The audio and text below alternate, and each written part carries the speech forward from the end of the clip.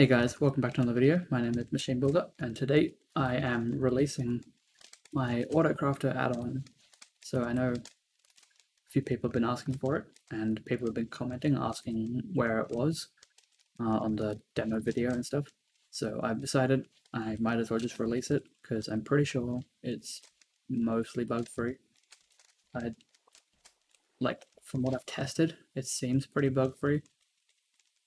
So I think it is ready for release. Here's a little demo thing I made. It's pretty pathetic, but it's like a cobblestone farm. Obviously there are no TNT jupers in Bedrock Edition, so we'll just have to use that.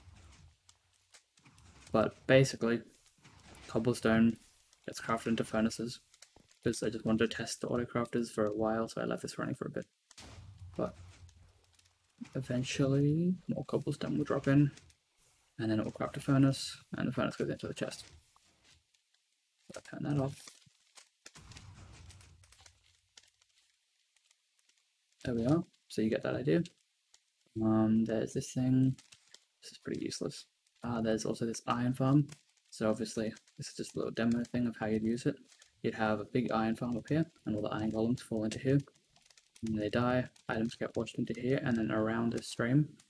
And if I just grab a bunch of iron ingots, and then also some poppies, because iron golems are poppies too. So if I chuck the iron ingots here, and poppies in there, you can see the ingots travel around, and most of the poppies end up in this hopper, so they get picked up. So they're almost done. There are quite a few in here. The iron ingots are gone, and now the poppies are gone, and they will get sorted out into this chest and this chest. And the iron ingots get converted into blocks by these Autocrafters. You don't need as many. It was just because I was doing lots of tests. Alright, so basically, I'll show you how to craft these. Again, even though I did in the last video, I might as well go through it since this is the release video. So you need logs, redstone, iron, cobblestone, gold, emerald, diamond, and obsidian. Also a hopper.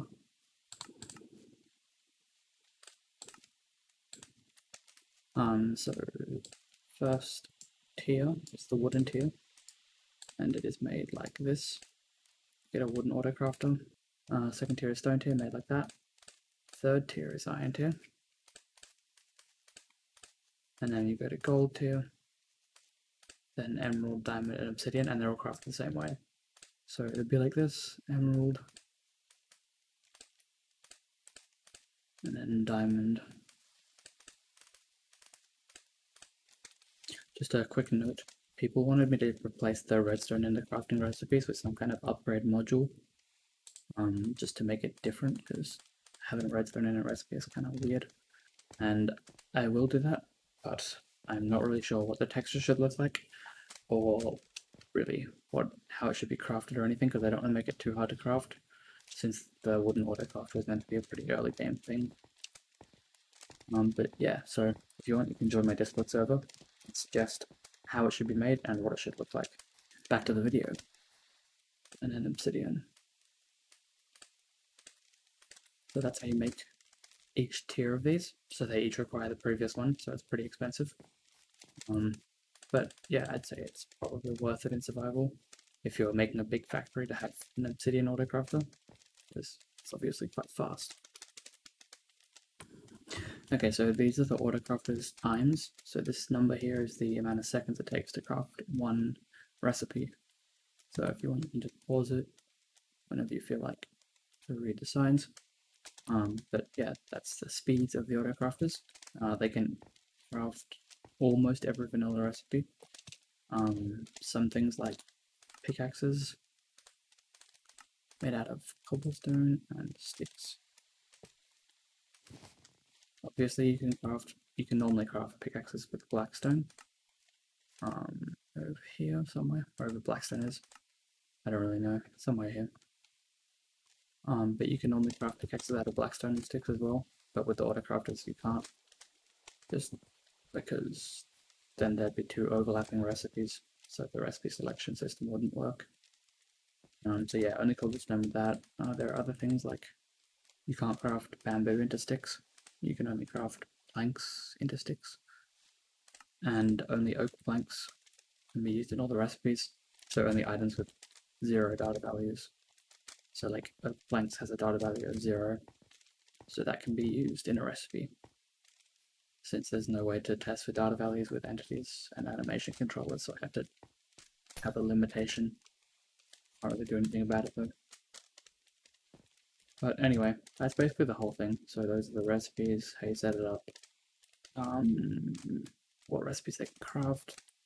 I'll just show you again how to set a recipe. So if I want that to craft that, and let's make another one which crafts pistons. So this one's going to craft emerald blocks. By the way, just skipped over that. Yep. You click in this top part of the crafting table, and if you're on mobile, you'll tap and hold in this top part to interact with it. So it's just tap hold, it's like a long tap. The thing you normally do. 5, 6, 7, 8, 9, and then it drops out one block. And then it will drop it out the bottom if there's no block there. If that block's covered out, it drops it out on one of the sides. Or it drops it out in the front. Front's covered, it drops it out that side. And then if that side's covered, obviously it drops it out this side. And I think... No, it can't pick that up. Yeah, there's obviously no way it can pick anything up from there. But basically that's how you set a recipe. So click, and then it works by itself. Should just keep running. Okay, I'll just show you an example with like a multi-item recipe. So a piston right there to set the recipe, and then it's 3 planks, 5 cobblestone, wait, 4 cobblestone, sorry, 1 of those, and an iron ingot, and then you get a piston. So it's this amount of items. So if I just chuck them over here, it should start picking them up and then crafting pistons. So that's how you set up basic Autocrafter stuff. So it works pretty well with multi-item things. And then I can also craft them into sticky pistons after that, just by doing this. And you can see it starts outputting that, so that's correct. So that's basically how you set it all up.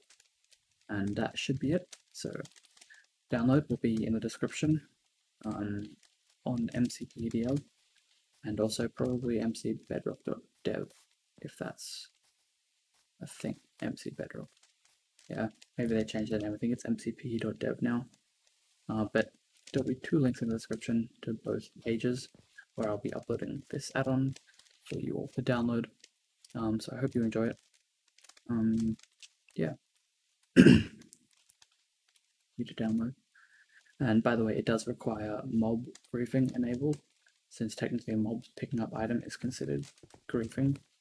So things like village picking up food is griefing, and Autocrafters picking up ingredients is technically griefing as well. So mob griefing must be enabled.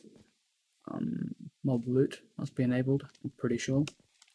And such an experimental gameplay, the holiday creators toggle thing. It should work in stable. I'm currently in beta 1.16.200.56, but as far as I know, everything I've made is compatible with stable release.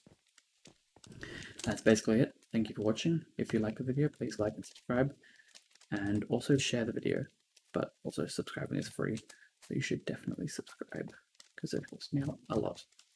And yeah, share it with your friends, because then more people know about it and it's better because everyone can enjoy it. So thank you for watching, and I'll see you in the next one. Bye.